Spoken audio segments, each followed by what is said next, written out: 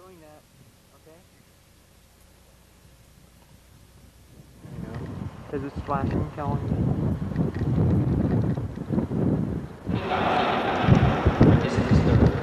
So there'll be one degree. Would you get on the next section?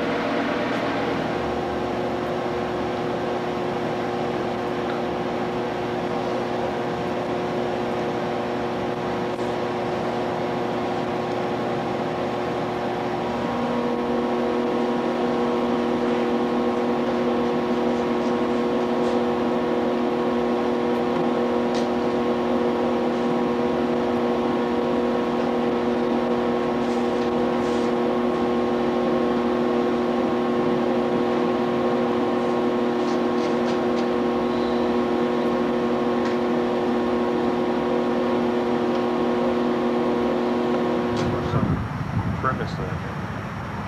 I guess I don't have. Purpose, but we had expensive scientists for this entire rack, including the computer, is used for the mobile balloon tracking. We release soundings ahead of storms for forecast purposes, and then once the storms go, we release larger balloons inside the storms. For getting the meteorological data and electrical data inside the storms. If you'll look to the left, you'll see the data recording system. That's a 14-track analog high-speed tape recorder on which we record all our lightning data, and the lightning instruments are on top of the mobile laboratory. As we move internal to the van, there are a number of recording systems. We use standard VCRs for recording the video data. The video cameras are remotely controlled from in here, and we're able to point them at both lightning and cloud features. We have two aircraft type Loran-C navigation systems that allow us to track the position of the mobile laboratory.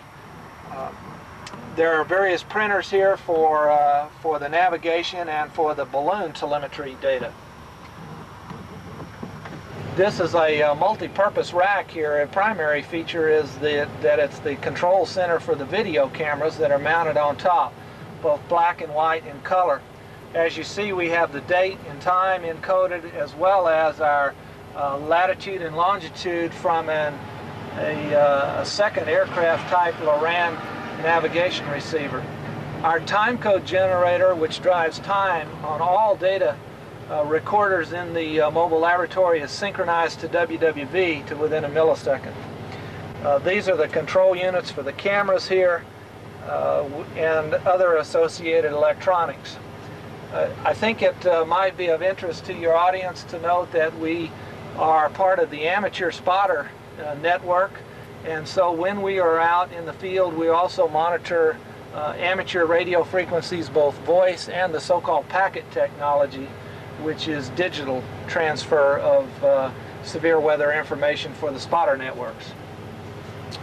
We can look to the other side of the mobile laboratory at the second rack, which is used to control the sensitivities of all the lightning instrumentation that's up on top of the mobile lab.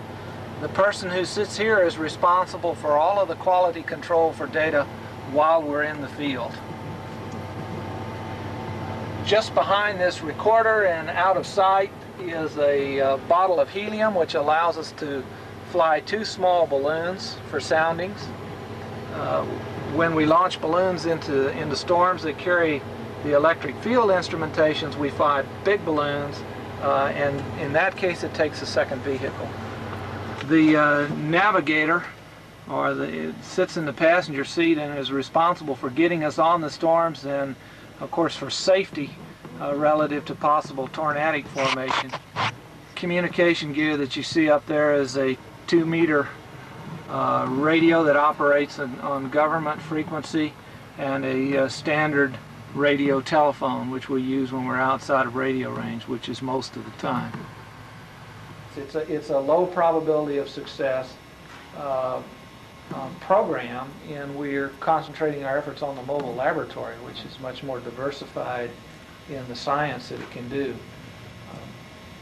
Wind direction, wind speed, temperature, pressure, and another standard anemometer cup wind speed transducer on top. The on-off switch is here, so that's all you have to access in the field. It can be deployed in about 30 seconds. The data are recorded on digital tape. TOTO weighs about 400 pounds and has a tip-over speed of something approaching 100 miles an hour.